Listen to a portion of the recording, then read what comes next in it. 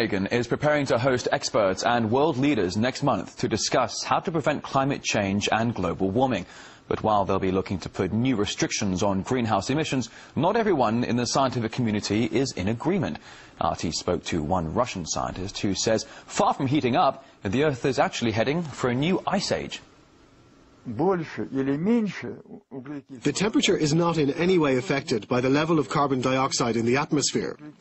The more carbon dioxide there is, the better it is for humanity. And I will explain why. Carbon dioxide is like bread for green plants, so agriculture gains significantly if there's more of it.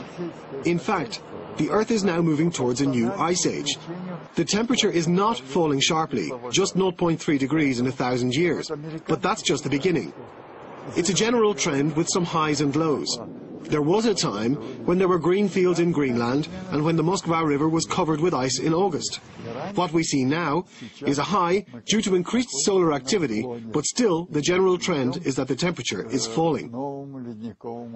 And a British climate scientist has admitted that emails retrieved from his inbox, which question many accepted truths on global warming, were actually genuine.